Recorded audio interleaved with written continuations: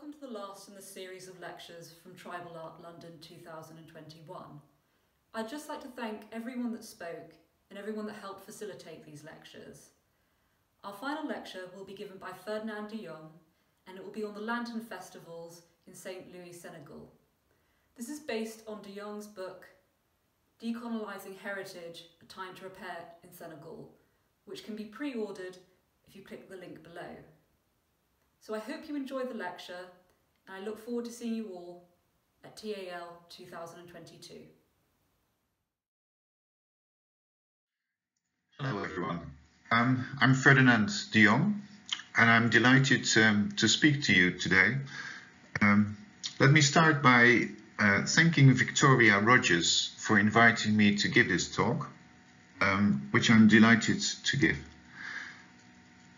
I'm going to talk to you about lanterns in St. Louis in Senegal. It is part of my forthcoming book with Cambridge University Press called Decolonizing Heritage, Time to Repair in Senegal. And I thought I'd mention this so that when it comes out next year, you will all order a copy, of course, with apologies for this advertisement.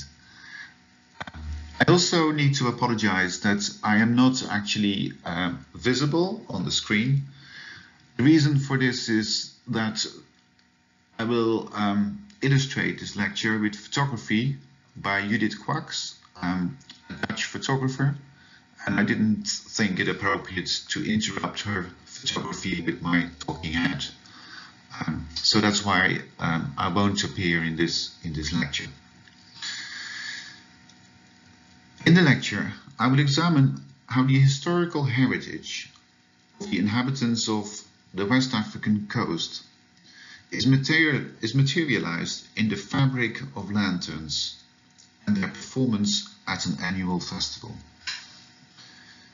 The Senegalese city of St. Louis celebrates its Lantern Festival, or Fanal as it's usually called, on an annual basis. During several days in the Christmas holiday, cultural performances of all kinds are staged at the central square of this city.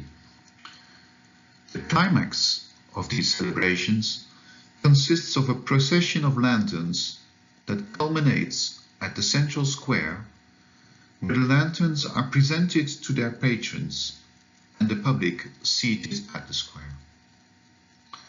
There, patrons and public admire the lanterns that usually represent colonial buildings of Senegal. Praise singers praise the patrons, whose honor is thus aggrandized in public. Not only is their honor celebrated, their public selves are put on display in the public square of this formerly colonial city. Historically, the lanterns were first made for the signares, the mixed-race women traders of the French trade posts on the Senegalese coast. Materializing their mixed French and African ancestry, these lanterns served to fashion selves that were recognized by the French. However, as I will try to demonstrate, the lanterns were subsequently appropriated by the African citizenry, thus hybridizing their historical subjectivity in a post-colonial context. What is interesting about these lanterns and the festivals they are made for is that it constitutes a colonial heritage. The festival remembers colonialism and is a conduit for colonial heritage. But it does not remember colonialism as an oppressive force. It remembers it for the possibilities of making bourgeois lifestyles and civilized selves. And there is another argument I wish to pursue. For the patrons, these lanterns represent themselves even though they are not the makers of these lanterns. The lanterns are made by craftsmen. Hence, the making of a sense of bourgeois identity depends on the service of craftsmen. Through these lanterns, patrons thus become inextricably intertwined and dependent on their craftsmen for their own making. And here I would like to quote an anthropologist of material culture, Tilly, who says, quote, "Through things we can understand ourselves and others, not because they are externalizations of ourselves and others, but because these things are the very medium through which we make and know ourselves." Unquote. And so this is the anthropological wisdom, if you like, that I would like to elaborate on in this lecture. And I will do so by showing you a series of pictures in order to illustrate the arguments I will be making. Because I attended one of these Fanal festivals myself in 2008, and the pictures therefore date to that year. The Fanal is a festival with a long history.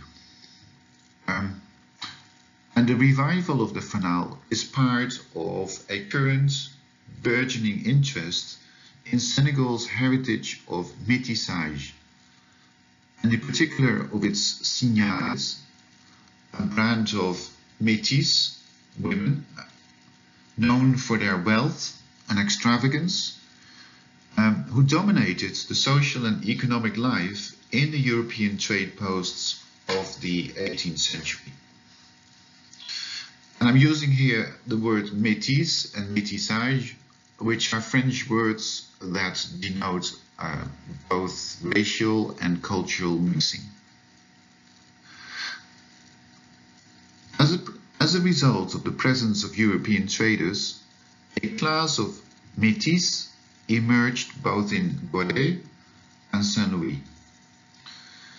In the 18th century, these métis women acquired fabulous wealth through their temporary liaisons referred to as mariage à la mode du pays, or weddings in the mode of the country, with French company officials. So as their title already conveys, signares, which is derived from the Portuguese senhora, acquired a high social status in the strictly hierarchical social order that these trade posts constituted. Although some of these signares were of slave origin, their status required that they were always accompanied by domestic servants, enslaved Africans. The politics of distinction revolved around property and the ownership of one's own and other persons' bodies.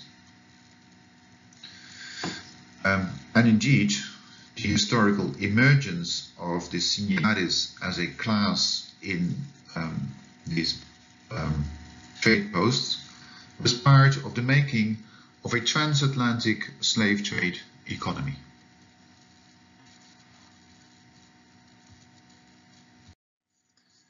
The history of the signares is part of the colonial heritage of Senegal, and is very much celebrated in certain places, such as Gorée and Saint-Louis. And so many of the tourist facilities in these places speak to this signare heritage. For instance, the jewelry shop you saw in the previous slide, and of which you see the shop window here, is called La Signare, the Signare, because the Signares were very well known for their material culture and for their love of jewelry in particular. So what is the origin of these lantern festivals? It turns out lantern festivals are being held in port cities around the Atlantic, which is of course why it's been suggested that they are part of the transatlantic slave trade. But where exactly they originated is unclear. So some people think that in Africa they had their origin in Freetown. Others suggest Banjul in the Gambia. Others think that in fact the origin of these festivals is in the Caribbean. And apparently lantern festivals are also held in various European countries. It is unclear where the lantern festivals originated, but they clearly exist around the Black Atlantic. They are not necessarily exclusively staged by Christians, because Muslims are also known to have participated in them.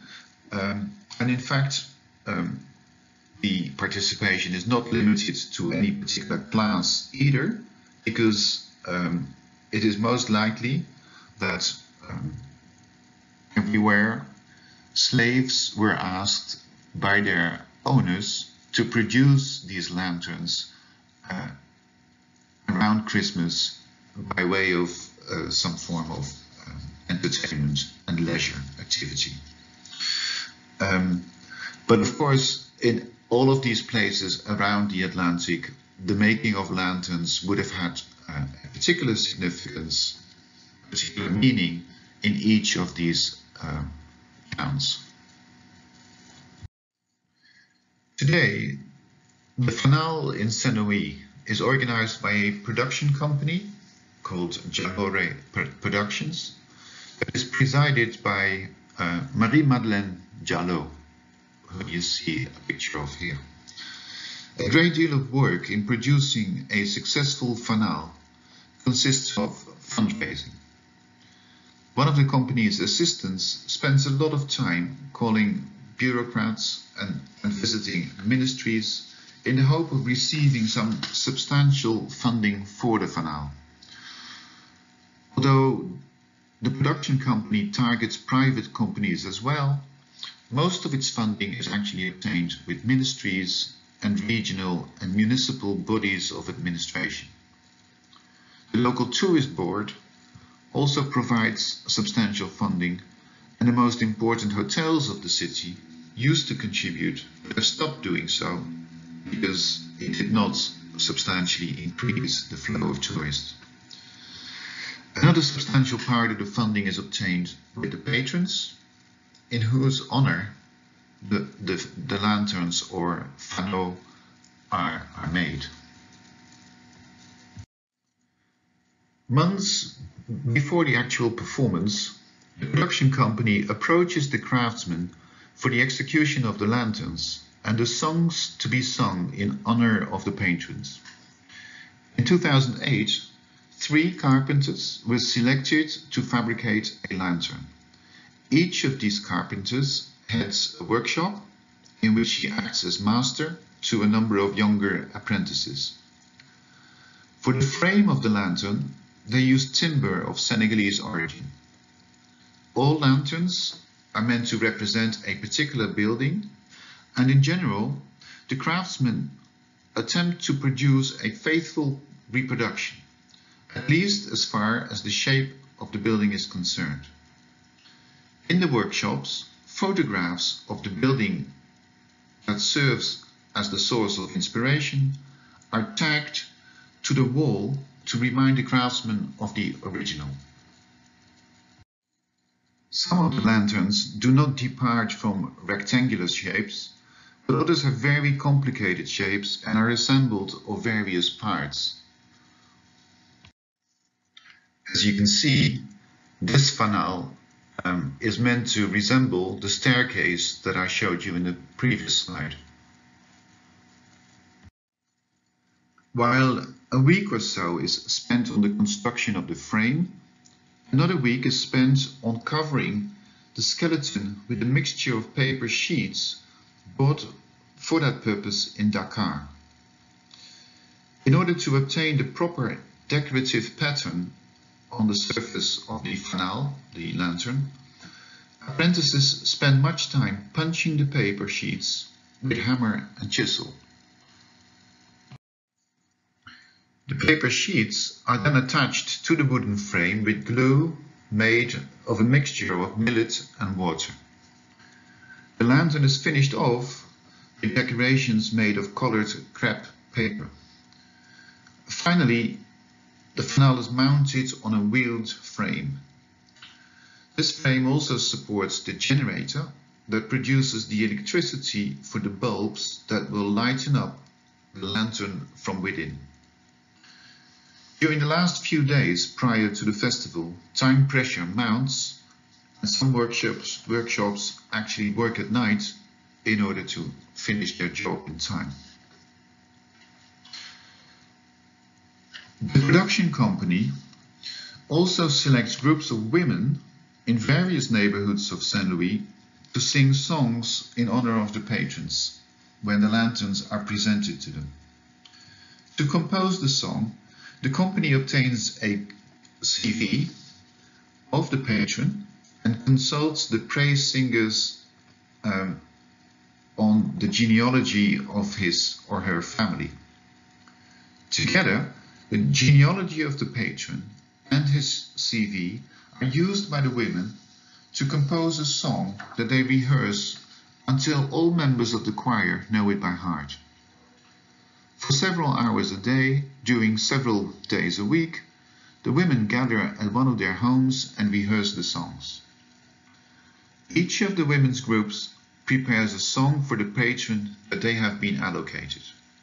Indeed, the production company allocates the carpenters' workshops and the women's groups to the patrons.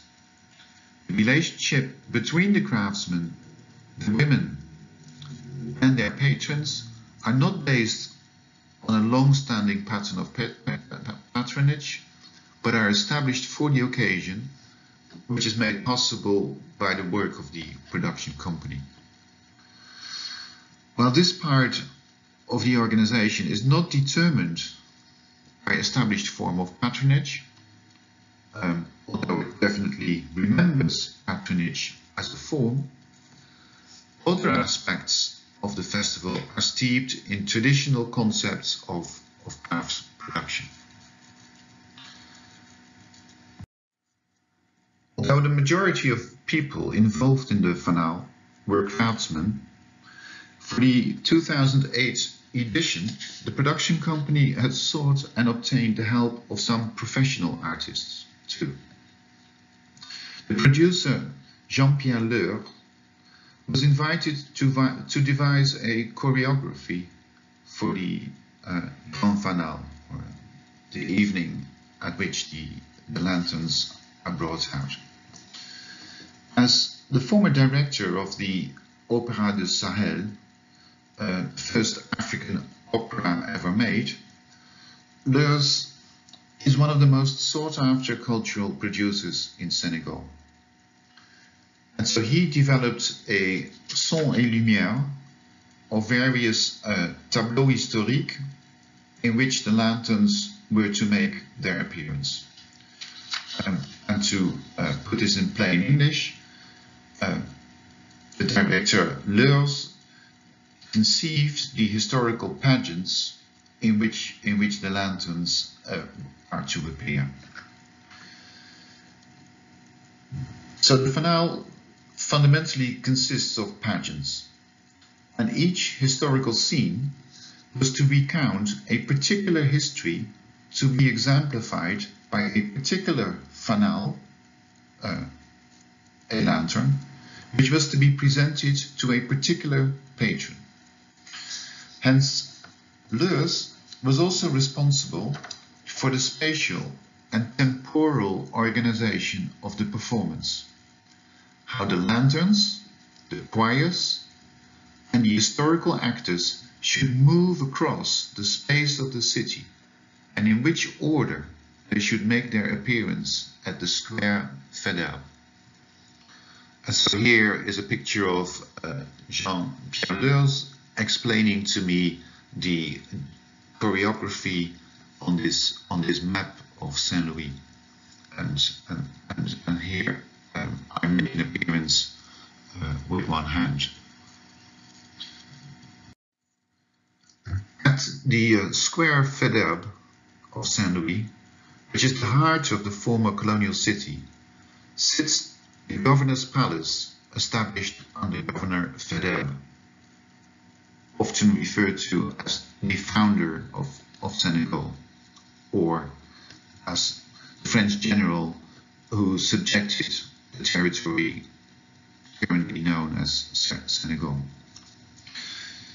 In 2008, for the first time since the Fanal's revitalization, the governor of Saint Louis had allowed the production company to use several rooms in the governor's palace as dressing rooms. Much of the preparation for the festival went on in this colonial building, which provided an appropriate setting to the historical pageants of the Fanal. And in fact, you see a painting or a drawing of Federbe here attached to a wall of the governor's palace. In this building, the models were dressed by fashion designer Oumou Sy, internationally renowned for her designs inspired by African textile traditions. Here is a picture of Oumou Sy, who wasn't very happy with it, I must admit. But she too offered her services to the organizers of the festival. Oumou Sy brought many of the covers that you saw in the previous slide, containing historical dresses for the historical scenes to be enacted during the Fanal. She also led a fashion show of clothes designed by herself and by some young and upcoming Saint Louis designers. The fashion show was held on a red tapestry laid out in front of the governor's palace, turning the Federbe Square into a catwalk for the duration of the fashion show. The Fanal consisted of a spectacle of sound and light, during which the lanterns were presented to the patrons. Invariably, the patrons of the lanterns are politicians or administrators of municipal, regional, or national stature, which, in the Senegalese political system inherited from France, tend to be the same persons. Most of the patrons are men, but in the past decade, several women sponsored a lantern, and in 2008, 2 out of the 3 patrons were women. Patrons should be wealthy enough to patronize a lantern, and rare are the writers, artists, or musicians that have been invited to act as patrons. Although Marie-Madeleine Jalot has tried to include them whenever possible. In the 2008 edition of the Fanal, fashion designer Oumou Sy was one of the patrons. So she had a double act as organizer and patron at the same time. The spectacle of the Fanal consisted of 3 historical scenes in which the lanterns were presented to their patrons. The models selected to act the historical roles were recruited amongst young women aspiring to a professional career in fashion. They were told that their performance could possibly lead to an invitation to perform at a show in Dakar. It was not easy to find sufficient volunteers for the historical personages of Signades, as the public exhibition of the female body is today considered highly objectionable in Saint-Louis. Since a formal casting on the Square Federbe failed to recruit sufficient personnel for the performance, some of the models had to be literally picked up from the street. A number of girls could be persuaded by the argument that the historical costumes for the finale would not endanger their reputation of chastity. An attempt was made to select girls of fair skin color in keeping with the historical imagination of mixed-race Signades. And the previous slides and this one show you how the girls were trained to comport themselves during the finale. I think they were instructed how to walk, how to comport themselves, and the most important instructions seem to be, quote, "Remember, no chewing gum on stage," unquote. If there were enough young, beautiful women whose collaboration could be sought for the impersonation of Signades, the number of whites available for the impersonation of historical Frenchmen was obviously limited in Saint-Louis.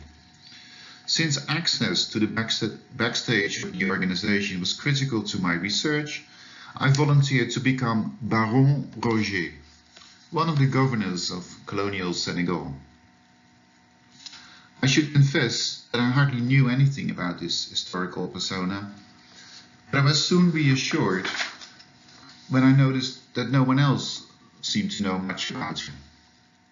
I should admit that Baron Roger was not my favorite role, although it does grant it certain privileges as backstage access to the preparations of the finale. And you can see me here ogling two beautifully dressed Signades in the governor's palace. Initially, I volunteered for the prestigious role of Governor Federbe. This governor had conquered most of Senegal and is for that reason considered the founder of modern Senegal. I was rejected for this role for a number of reasons.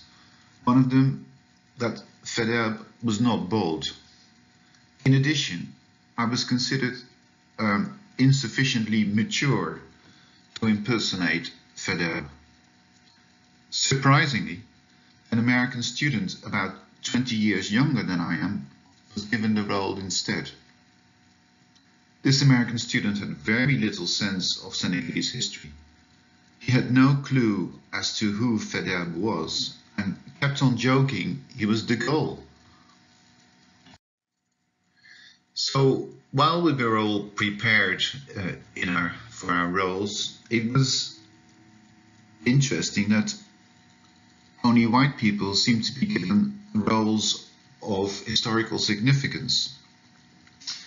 The Senegalese volunteers were turned into either anonymous soldiers or nameless Signades. Not that they seemed to much concerned with their minor roles. All the soldiers jested that they were Federbe. And in the end, perhaps the hierarchy in the impersonation of historical roles did not matter too much, because in the end we were all made to wait a very long time for the patrons to arrive at the scene and for the performance to start. And here you can see us waiting in the dark for the patrons to arrive.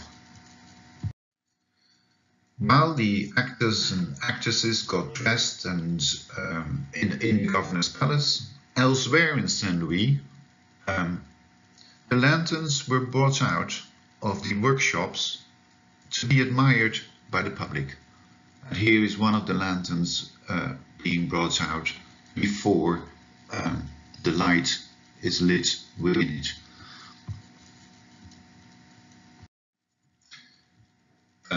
The opportunity of bringing out the lanterns was also one that the carpenters used to have themselves photographed with their lanterns.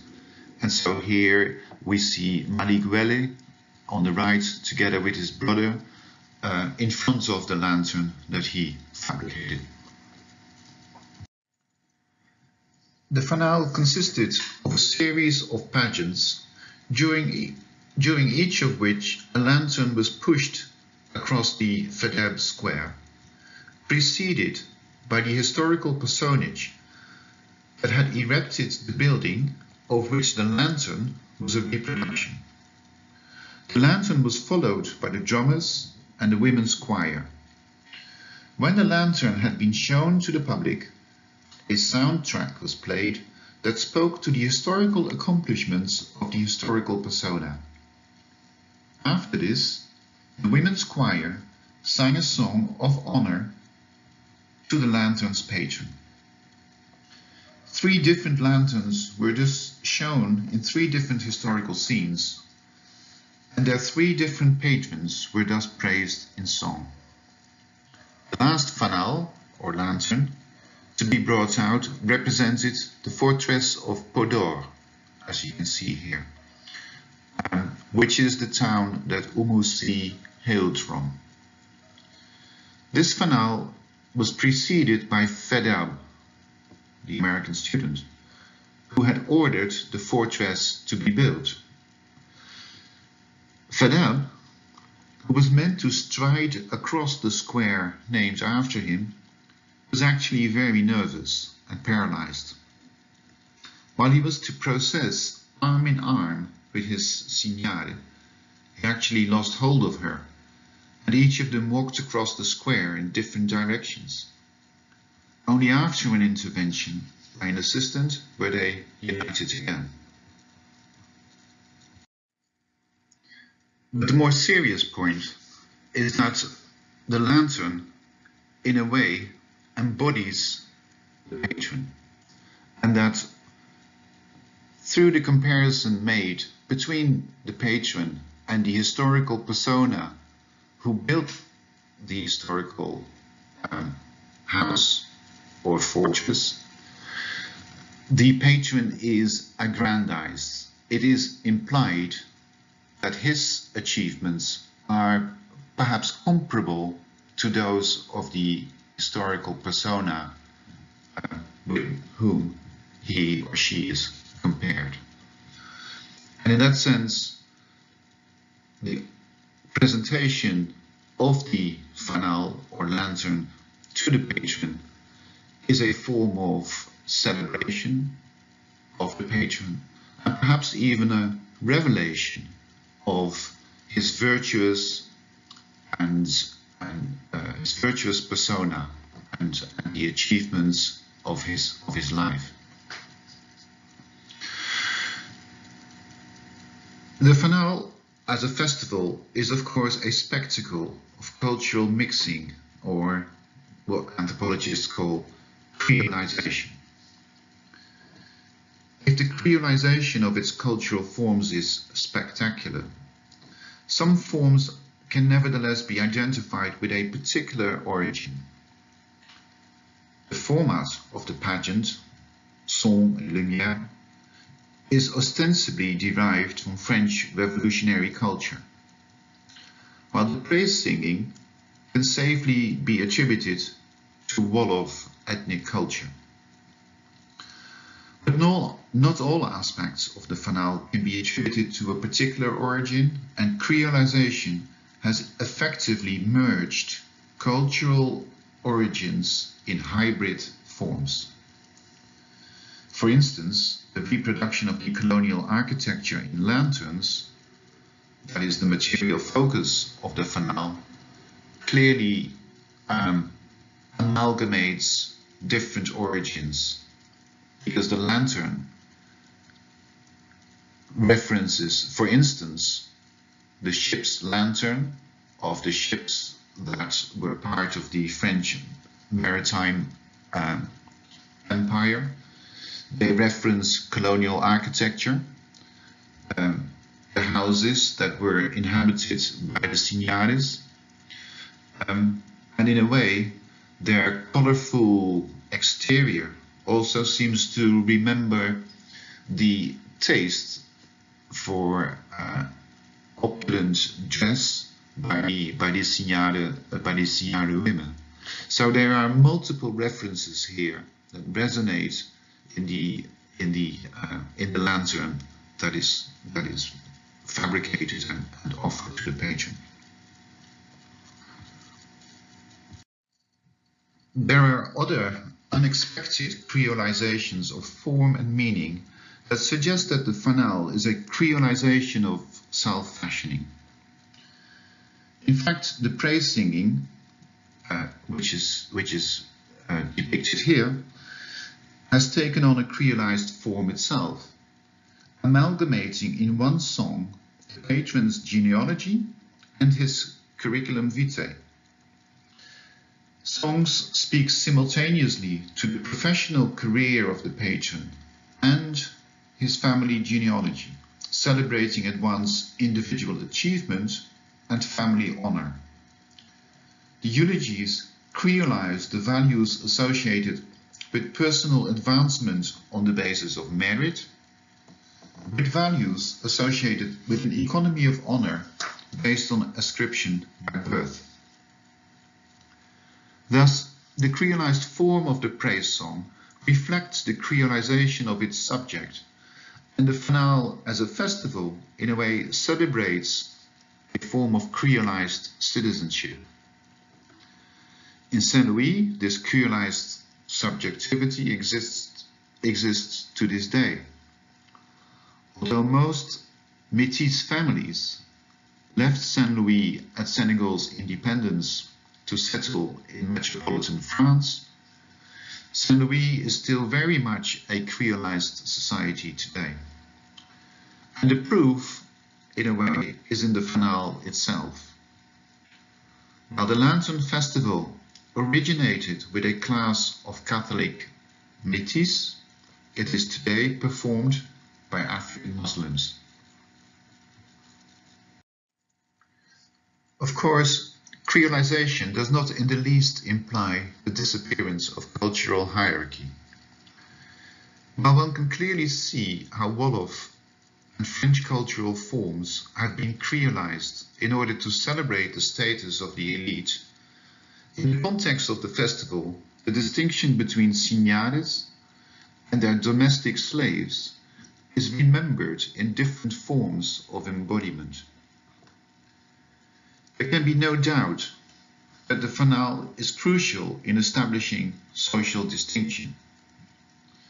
I suggest that the fanal enables the making of elite selves through the identification of the patron with his or her historical personage, enabled through the identification of the patron with his lantern. Let me explain. First, it should be emphasized that the production company selects the patrons from amongst established Saint Louis families. Second, the company chooses a historical building that will be represented as fanal, as lantern.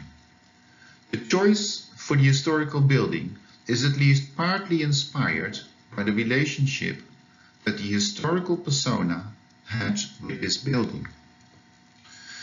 Thus, amidst the cacophony of historical representations, very precise relationships are remembered between the patron, his or her lantern, and a historical persona. And this is, of course, to a large part due to the work of the craftsman. Here we need to remember that craftsmen are often called upon to mediate. In the context of the fanal, they clearly mediate between past and present.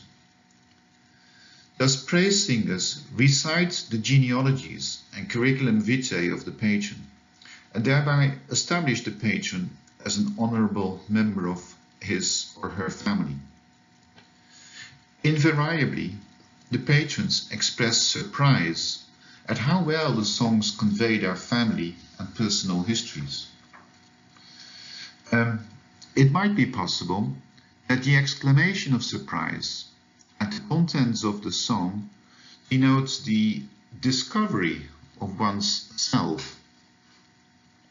Indeed, when singers talk about the effects of their songs on the patrons, they invariably draw attention to the fact that the patron was surprised and that he or she was subsequently moved to tears. And I remember very well that one of the people involved in the fanal told me that François Mitterrand, the French president, once visited Saint-Louis and was presented a fanal, and that he too, when seeing the lantern, was moved to tears. Considering the secretive nature of the preparation of praise song and lantern, I would like to suggest that this culturally prescribed display of emotion may actually hint at what I can only term the revelation of one's self through song and lantern.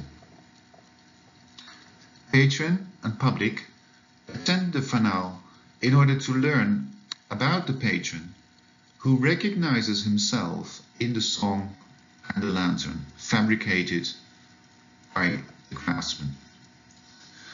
Considering the capacity of craftsmen to mediate, it is within their means to actually materialize the patron's self in song and lantern, and subsequently reveal this self as a virtuous person to the public.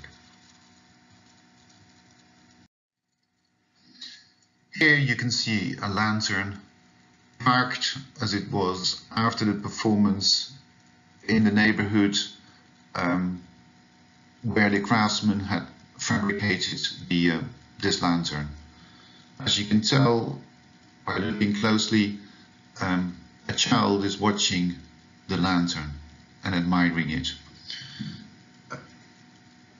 By way of conclusion, I would like to state that in the fanal, the self of the patron is fashioned by craftsmen and recognized by the public present at the presentation of the lantern as a beacon of the nation. Thank you. I hope you enjoyed this and that you have a great fair. Thank you very much.